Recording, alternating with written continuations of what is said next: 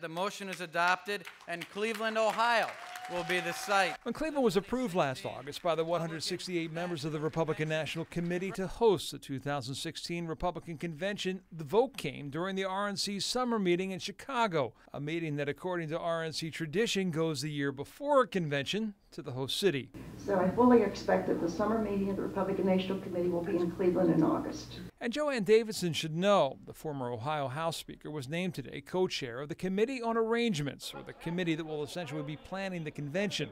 She told the City Club today having the summer meeting here will be a good introduction to Cleveland. Everybody who took part in voting for this can actually come to Cleveland and get a look at what it's like and see the arena and visit some of the venues. August, remember, is also when the RNC will hold its first presidential debate, which they announced last week will be in Ohio. While no side has been picked, does it not make sense for it to be in Cleveland? You can't comment on